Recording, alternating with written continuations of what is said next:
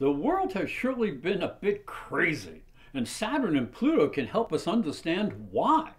Saturn and Pluto will be together in mid-January. This is the first time that they have been together in this sign of structure, government, and bureaucracy since 1518.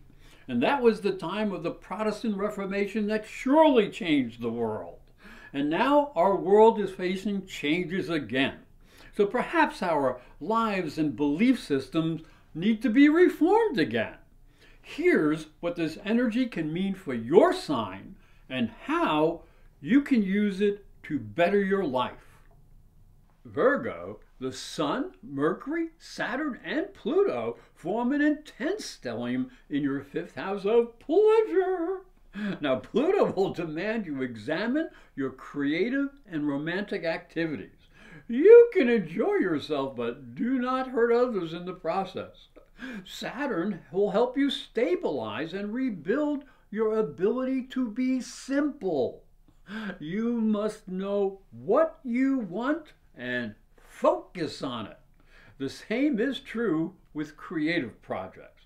Now, when the Mercury and the Sun join Saturn and Pluto, they demand that you use logic and not feelings with romantic partners and in creative projects. Honesty and clarity will help you express your true self. And when Jupiter conjuncts the South Node in this house of romance and creative expression, they will help you limit your expansive approach to pleasure and bad habits. Gotta be cool. Now, romance and kindness and generosity are very important. They can help build your sense of love and enrich your life. Hi, I'm Reverend Tom Kearns, and this is my story. If you are a spiritual seeker, it may help you on your journey. I believe your spiritual development is as important as your religion. If you look at Christianity, it focuses on the life of Jesus. But Jesus was never a Christian. He was Jewish. If this thought intrigues you, you'll enjoy my new book, Light from Water, Freeing Jesus.